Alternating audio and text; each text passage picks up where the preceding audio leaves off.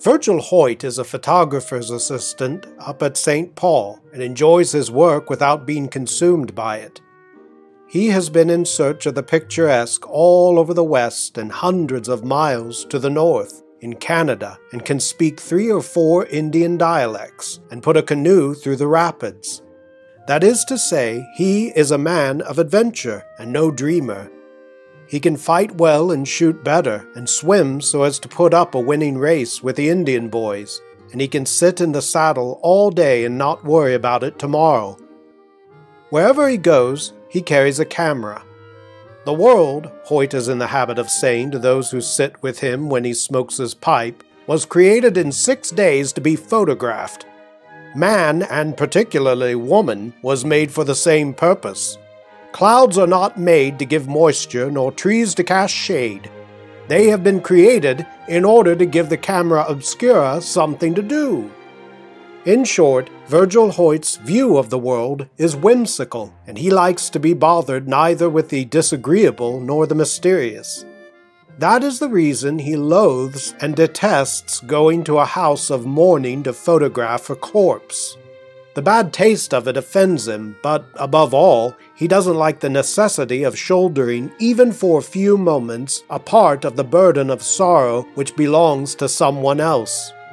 He dislikes sorrow, and would willingly canoe 500 miles up the cold Canadian river to get rid of it. Nevertheless, as assistant photographer, it is often his duty to do this very kind of thing. Not long ago, he was sent for by a rich Jewish family to photograph the remains of the mother, who had just died. He was put out, but he was only an assistant, and he went. He was taken to the front parlor, where the dead woman lay in her coffin. It was evident to him that there was some excitement in the household, and that a discussion was going on.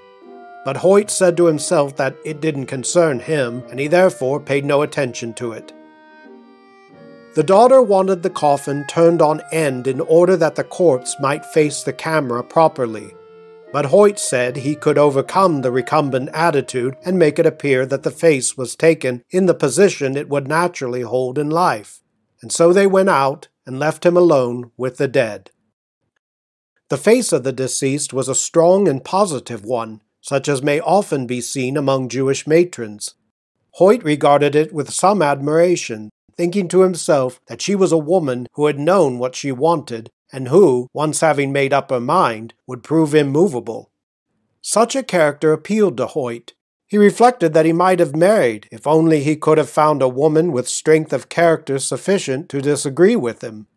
There was a strand of hair out of place on the dead woman's brow, and he gently pushed it back.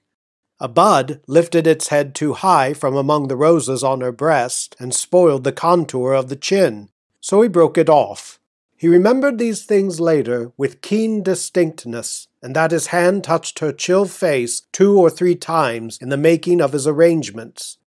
Then he took the impression and left the house. He was busy at the time with some railroad work, and several days passed before he found opportunity to develop the plates. He took them from the bath in which they had lain with a number of others and went energetically to work upon them, whistling some very saucy songs he had learned of the guide in the Red River country, and trying to forget that the face which was presently to appear was that of a dead woman. He had used 3 plates as a precaution against accident, and they came up well. But as they developed, he became aware of the existence of something in the photograph which had not been apparent to his eye in the subject. He was irritated, and without attempting to face the mystery, he made a few prints and laid them aside, ardently hoping that by some chance they would never be called for. However, as luck would have it, and Hoyt's luck never had been good, his employer asked one day what had become of those photographs.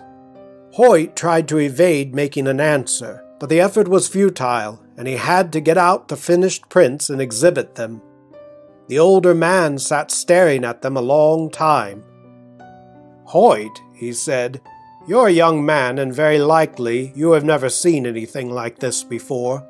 But I have. Not exactly the same thing, perhaps, but similar phenomena have come my way a number of times since I went in the business, and I want to tell you there are things in heaven and earth not dreamt of." "Oh, I know all that tommyrot," cried Hoyt angrily. "But when anything happens, I want to know the reason why and how it is done." "All right," answered his employer, "then you might explain why and how the sun rises." But he humored the young man sufficiently to examine with him the baths in which the plates were submerged, and the plates themselves. All was as it should be, but the mystery was there, and could not be done away with. Hoyt hoped against hope that the friends of the dead woman would somehow forget about the photographs. But the idea was unreasonable, and one day, as a matter of course, the daughter appeared and asked to see the pictures of her mother. "Well, to tell the truth," stammered Hoyt, "they didn't come out quite as well as we could wish." "But let me see them," persisted the lady. "I'd like to look at them anyhow."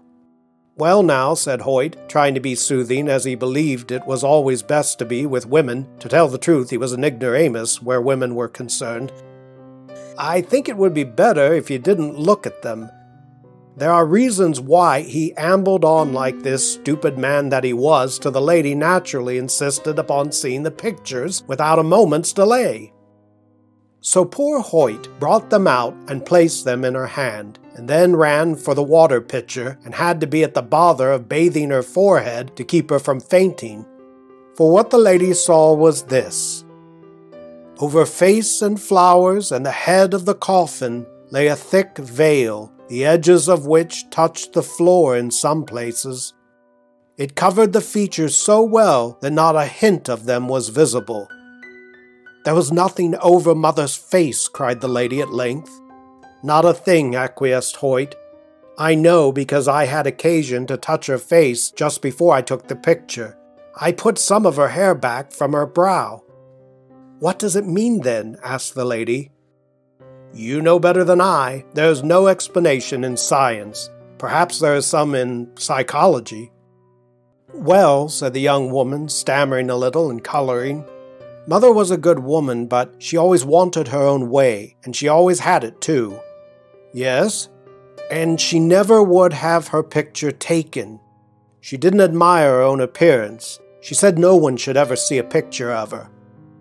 "So," said Hoyt meditatively, "well, she's kept her word, hasn't she?" The two stood looking at the photographs for a time. Then Hoyt pointed to the open blaze in the grate. "Throw them in," he commanded. "Don't let your father see them. Don't keep them yourself. They wouldn't be agreeable things to keep." "That's true enough," admitted the lady, and she threw them in the fire. Then Virgil Hoyt brought out the plates and broke them before her eyes. And that was the end of it, except that Hoyt sometimes tells the story to those who sit beside him when his pipe is lighted.